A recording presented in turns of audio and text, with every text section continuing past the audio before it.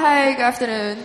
My question is actually about some of the justifications of the white paper, because a lot of the basis for the reasons of the white paper even being published is for the sake of helping our shrinking population and kind of affirming our labor market, and basically for other economic reasons. So I'd like to ask whether it's possible for Singapore to have a sustainable economy without having to rely on such a huge number of foreign talent within our workforce. Thank you. This is a very good question. On this need for foreign labour, I think the government has recognised that we probably don't need quite as many as we did in the last few years, and that's why if you read the Straits Times, you will see that there has been a big push towards productivity, and the government is trying to move away from this reliance. Having said that, it's also an ongoing conversation that we have about how much economic growth we want. And Singaporeans are not having enough babies. I mean, all of you are 18, right? But in a few years' time, you're going to get married, and then you will start listening to your aunties and your uncles, and they'll ask you, when are you going to have children?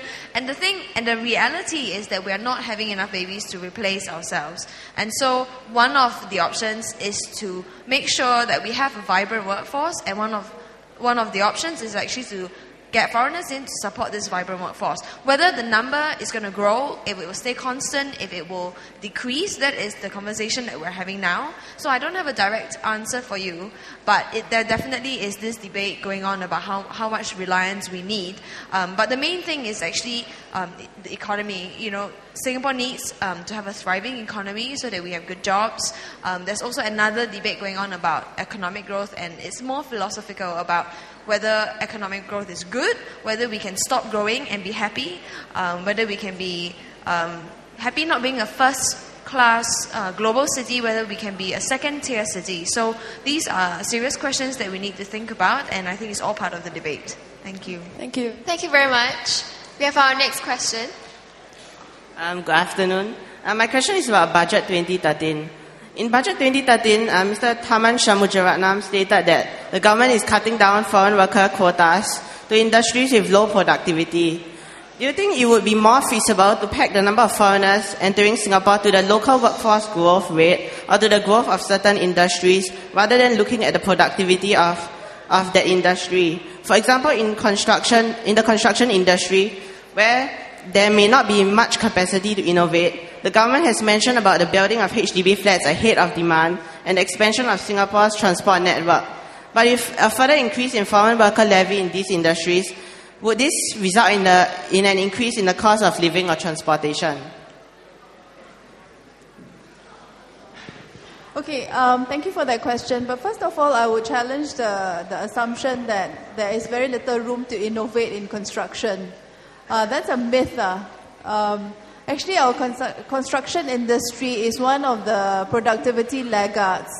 When you look at how we go about building our homes, I think you'll be amazed at how slow the process is, because so many of our work processes are outmoded, old-fashioned, where we have not used technology, we have not used creativity, we have not used prefab to build more efficiently, like in many other places. So that's my first point. I do not think that the room for productivity gains in construction is small. I think it's huge.